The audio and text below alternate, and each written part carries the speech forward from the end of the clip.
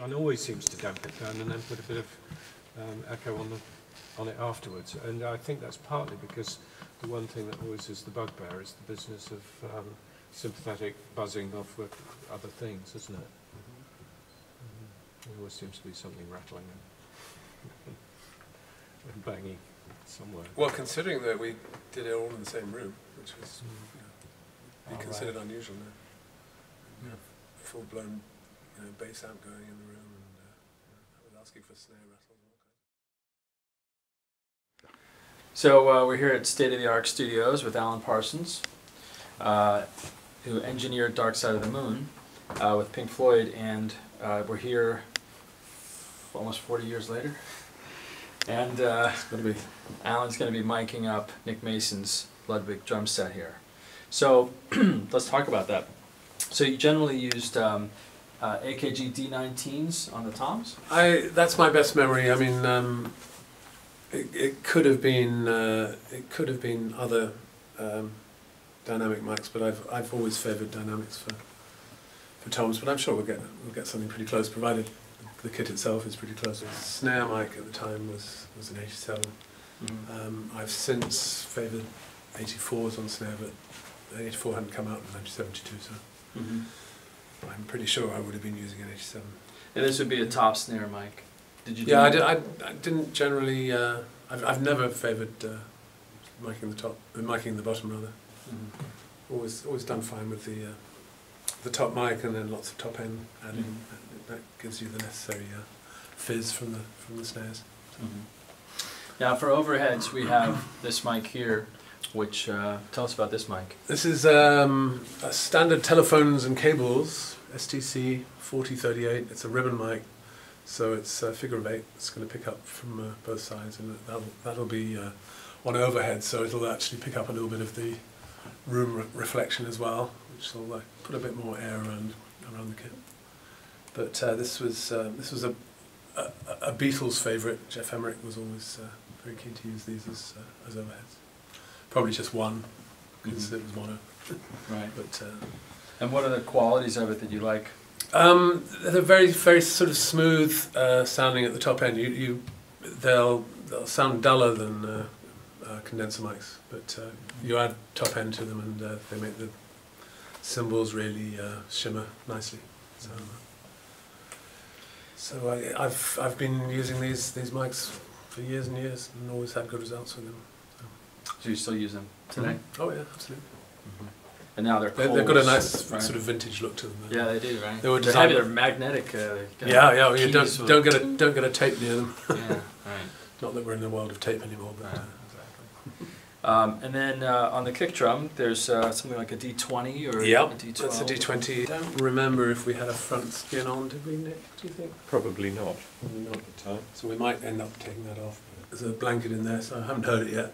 We'll see. So probably work on the damping of that if necessary before we actually stick a mic in there. Right.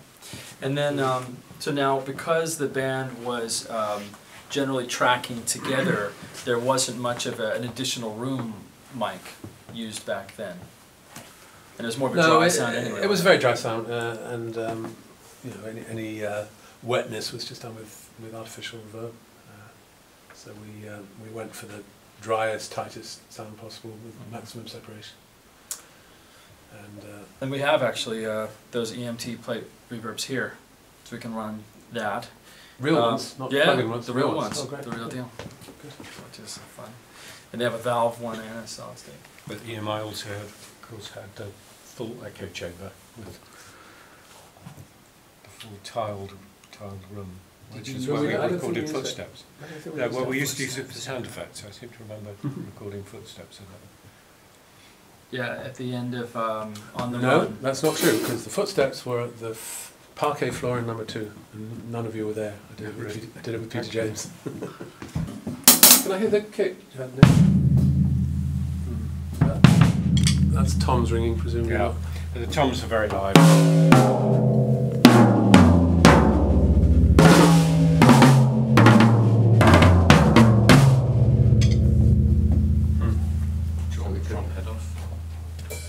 I don't think it's going to be a problem. Well, we could put some tape on these. any of them ringing more than any of the others? How about the snare? The snare's quite dry.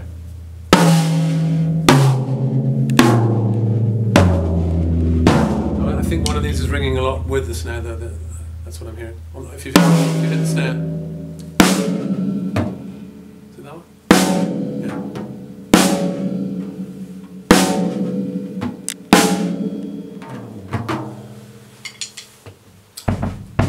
We'll see.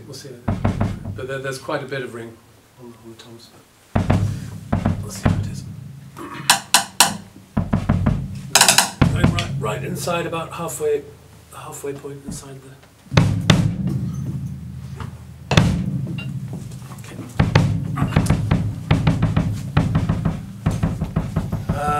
So we've got an 84 for the hi-hat. Right. Now, one. Is that the ride there? The first one to the right? Nick? Sorry? Is that the ride there? Middle. The middle one? Yes, 20 inch.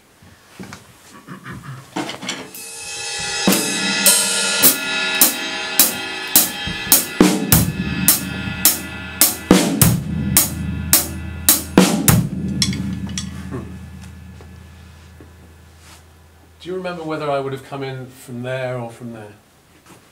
There's No idea. Not a lot of room to get. Right, I'll tell you what, we wouldn't have had 3 drums.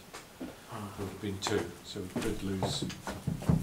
I wouldn't have had 3 up until well after the war, and it would have been it would have only been playing live as well. Now, do you want to play me the track? Shall I? Yeah, next door and just tell me. Give me a clue what I'm going to hear. Sure. Why don't you just play? You could just literally play the whole album and have them play along with it. That's pretty much it. I mean, You mentioned earlier Nick wasn't happy with the drum sound originally when you're doing that. What? Yeah. What changed in what the miking? You know, I mean, I'm not sure if you'd forgive me for saying this, but I'm not sure it really did change that much. Okay. Just that we kind of got used to it. Yeah. Because, like I said, I mean,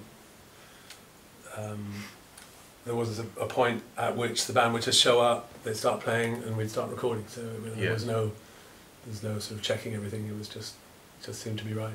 Did you have a sort of a period of experimentation with mic placement? At the beginning, probably yes, but you know, once we settled on the mic choice, that was. And every track was then done in that placement. Pretty much, yeah. And only recorded on 4 tracks. You know, kick, everything else, snare. Yeah. That was it. So stereo, everything, kick drum and snare drum. So 4 tracks. The whole album was 16 tracks. It went to 2 generations of 16 tracks. With bounces and things. Yeah, reduced stuff down to make more tracks available. Do you find that in some ways the limitation that was annoying at the time is one of the things that helped make things better? Yes, absolutely. Yeah. There's nothing like making decisions. Really have to. And, that was the fun, you know. That was the fun part, making things work, and knowing that you pretty much had to commit to them. Were you recording like effects? If there were effects on guitars or whatever, would you make a decision and record that to tape, or would you kind of? Most of the guitar effects were actually David's. Yeah. He was actually producing the sound from his amp. Yeah. So, apart from simple tape delay or plate reverb, that was it. There was not much else to do.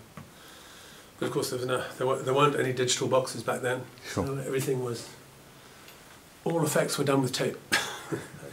any time-based effects in the reverb area or the delay area were all done with tape. I found a miking formula for drums that works on everything. And I might EQ slightly differently from session to session or drummer to drummer, but basic mics I use have proven themselves over and over again. So I just go with that.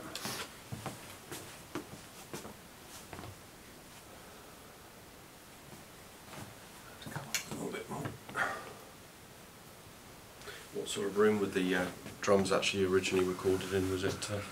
Well, we did some track recording in Studio 2, which is the middle-sized studio, the one normally associated with the Beatles. Yes.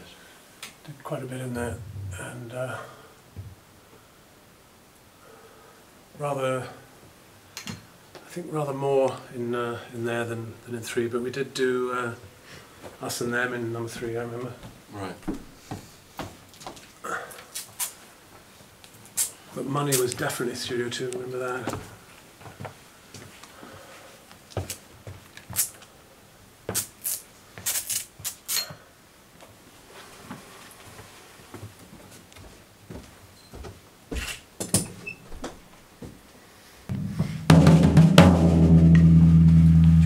Would it be possible to concentrate just on sort of a basic rhythm, you know, bass, drum, snare and hi-hat?